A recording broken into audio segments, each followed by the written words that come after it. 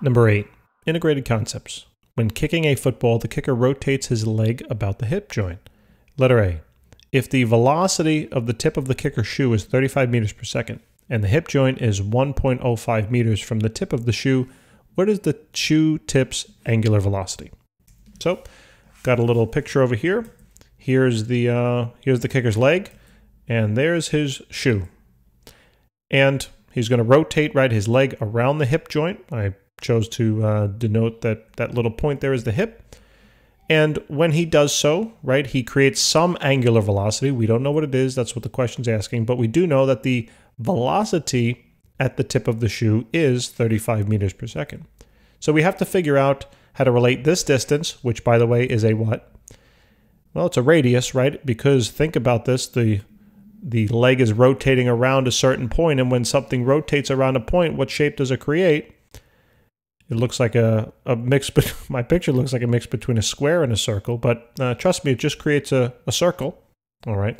So realizing that, knowing that that's a radius, now I can think about thinking that this is R, all right? So I need to not come up, but I need to identify a formula that relates radius, velocity, and angular velocity. We have it over here on the right-hand side, right?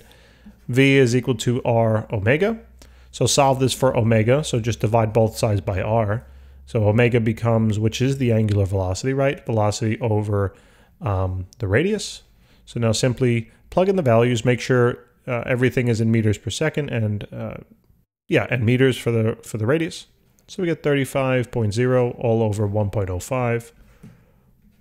And the angular velocity is, so 35 divided by 1.05.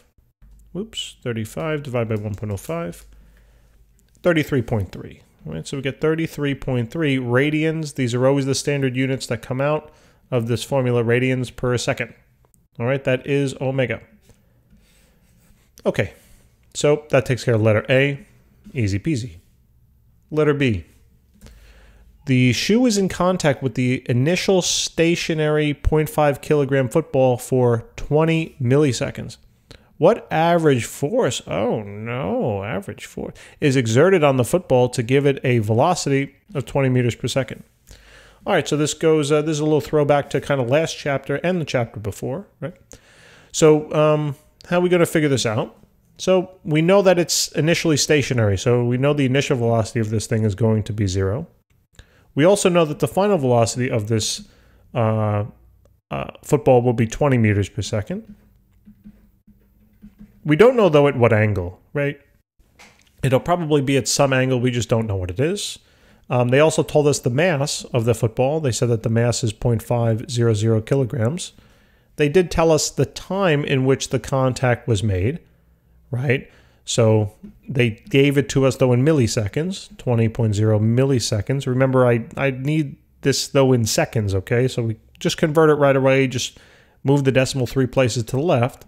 So it becomes 0.002. No, one too many zeros. 200. There we go. That's in seconds, right? Because if I move it 3 places the other way, it becomes 20. So that works. And yeah, right. And they want us to calculate force. Okay, so the first thing is start off with force. How do you calculate force? Right? You know that force is some of the, you know that the formula for force, sorry, is sum of the forces in the x or y direction will equal ma x or y. Okay, so I need to know in order to find in order to find average force, I better know the mass and the acceleration. So I do know the mass, that takes care of that, but I don't know the acceleration right off the bat. So how do you suppose I find that? Well, now we have to think back to kinematics. Okay, so now the question reverts. I don't care about force anymore because I know as long as I can find acceleration, I can find force. So now my focus turns to how do I find acceleration? So you know the initial velocity, you know the final, and you know the time. So remember this formula, right? That the final velocity is equal to the initial velocity plus the acceleration times time. So now all we have to do here is plug this in. So it's 20.0 equals 0 plus the acceleration, which is the unknown, multiplied by my time of 0.0200. So obviously simply divide this side out by 0.0200 and 0.200. And we simply now get the acceleration. So it'd be 20 divided by 0.02, and we get a value of 1,000.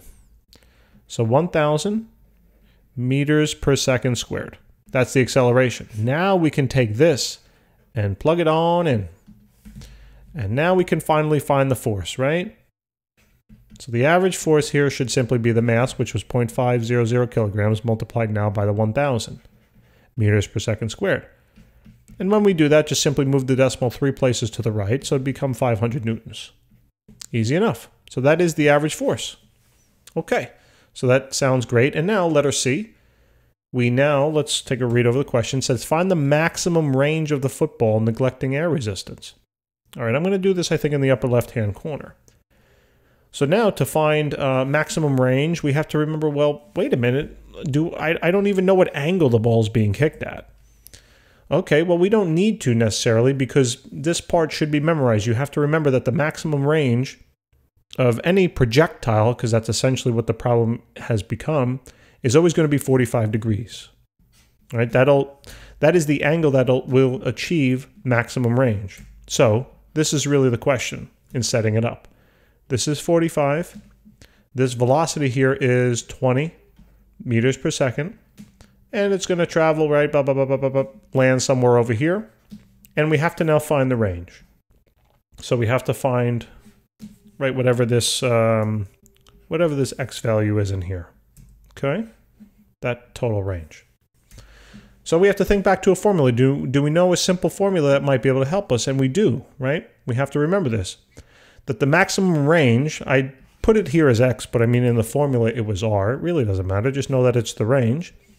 Is equal to the initial velocity of the ball squared, not in the x or y direction, just the overall resultant initial velocity multiplied by the sine of 2 theta, all divided by g.